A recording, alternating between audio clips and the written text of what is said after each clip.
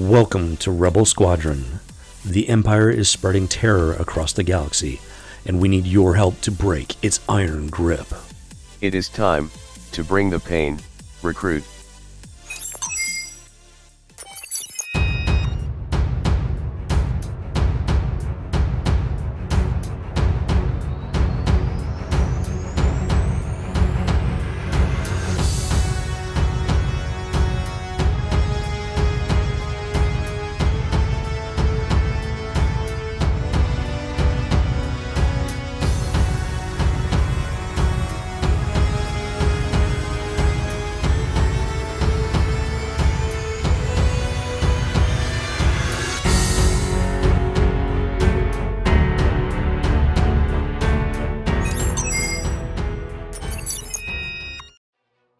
One more week to go, ayo.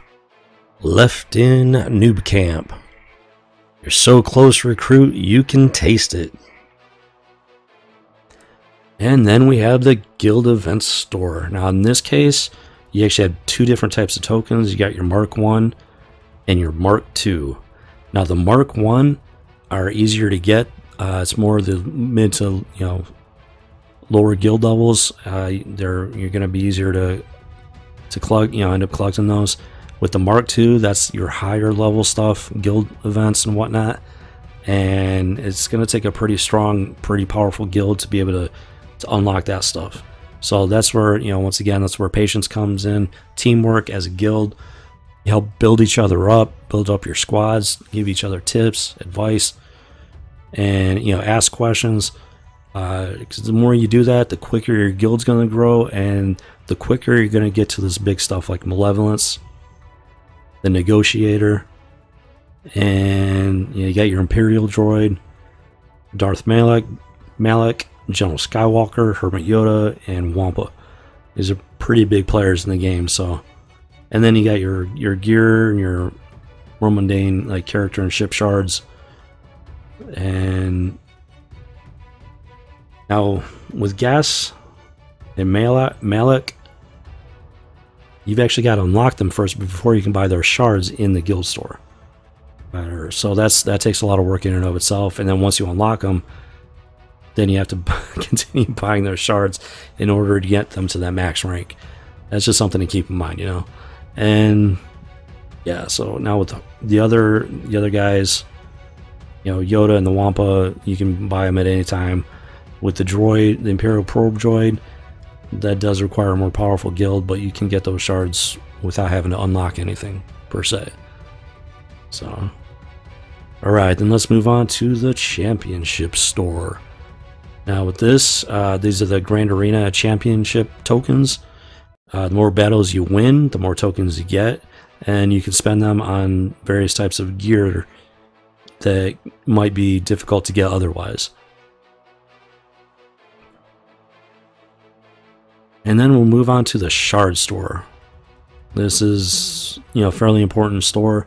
Once you get some max rank characters, those extra shards are converted into shard tokens. And you can use those tokens to buy different types of gear, including the Mark II Pulse Modulator, which is the highest piece component that you need for slicing your mods. And it's a good place to get General Grievous shards. So you definitely want to make Grievous a priority at some point, because he's a pretty high tier character.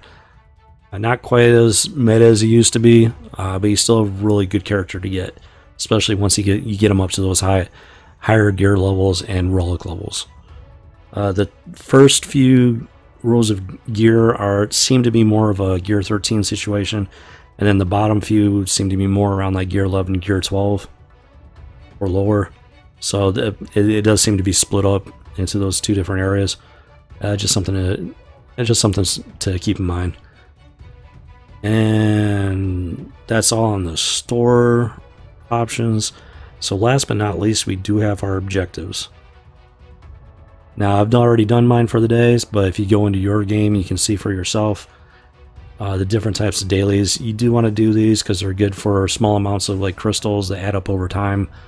You can get bonus energies. You can see here throughout the day. It'll give you that, so it gives you an opportunity to do more with each of the campaigns and whatnot. You get gear credits, tokens. In some instances, you can get character shards, and yeah, it's just something you want to keep that rolling as much as you can from day to day. And then you also want to pay attention to guild activities.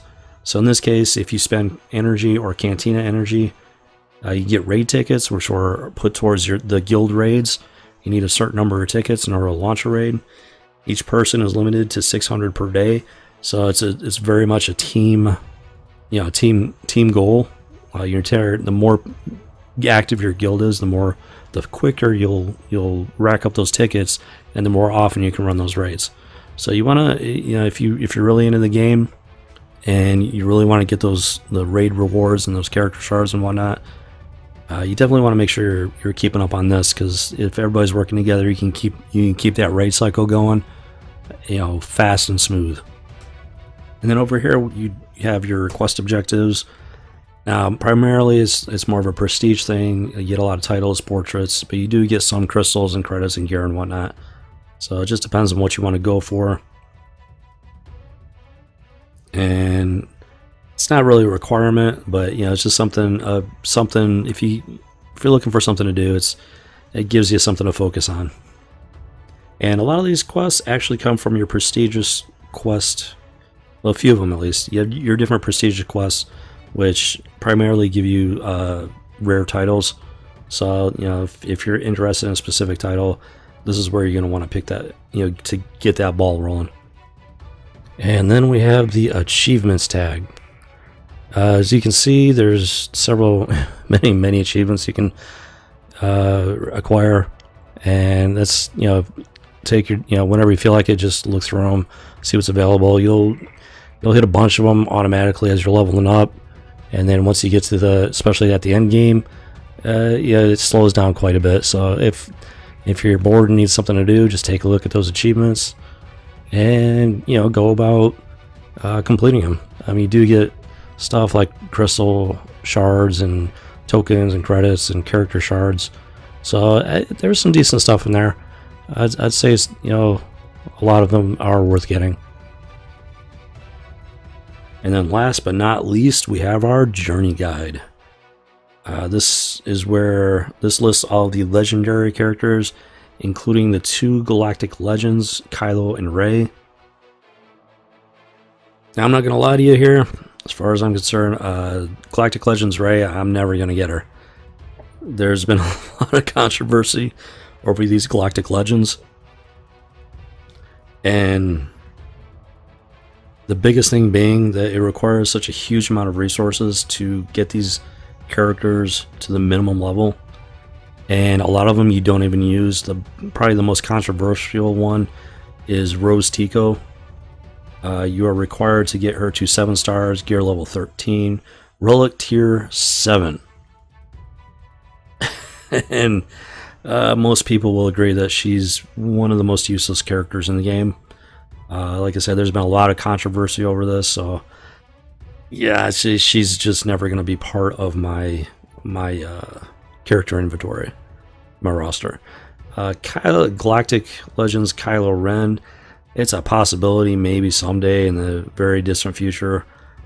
You need all these first order characters, and they are actually useful for the most part, so it wouldn't be a huge waste or anything to try and get those up. So maybe someday, maybe. I'm not a whale. I used to be free to play for a long time, and then I started spending a little bit of money here and there. So I guess you could say I'm more of a trout or a dolphin. And so since I doubt I'm ever going to be a whale, yeah, it's going to be a long time on that guy. As you can see, I've maxed out several of the characters and ships in the journey guide. I still have a few of them that I'm working on, and there's a few of them that's going to be a very long time. Like these guys on the end, Darth Treya, Ki-Adi-Mundi, Wat Tambor. They're high level guild characters. You need a high level guild to do those guild events and earn those shards. But most of these you can do by yourself. So that's the nice thing about them. Is just you have to figure out which one's going to focus on and build up the requirements, and then you can bag them and tag them. So let's take a look at one. Let's say Darth Revan. I've actually got Jedi Knight Revan, so he's next. He's up there on the list. And yeah, I've got several characters that I still need to get up to 7 stars. So yeah, it is gonna be a while. Definitely a grind here. But he's a very good character. He's got some good stuff going on. It's definitely somebody you want to think about. Now, once you get Darth Revan unlocked, along with Jedi Knight Revan, you need both of those in order to unlock Darth Malak, for example. And these guides are great because they give you a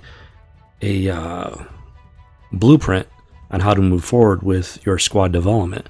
So if there are certain characters that you really want to get, like say Darth Malak, it shows you need your Jedi Knight Revan, you need your Darth Revan, and all these other characters. So that gives you something to really focus on. If you're having trouble, if you're floundering, take a look at the journey guide and take a look at these characters, see which ones you really want to get first, and that will give you a really good direction to move forward with. So this journey guide is kind of new. I think it's within the last year they put it out, and it's been really great. It's one of the better things that the CG has come up with. So, and yeah, just so you know, I do plan on doing some journey guide videos, so make sure you keep an eye out for those. And remember, if you're subscribed, you'll have a better chance of catching those videos when they first come out. Nudge, nudge, wink, wink. Congratulations, recruit. You've successfully completed Noob Camp. So take these basic skills and use them to build up your squads and take the fight to the enemy. So hopefully you're better prepared to go out into the galaxy. And remember, first and foremost, make sure you're having fun. So thank you for watching these videos. I hope you enjoyed yourself and learned a thing or two. I'll see you in the cantina, recruit. This is Rebel Squadron out. Recruit dismissed for graduation ceremony.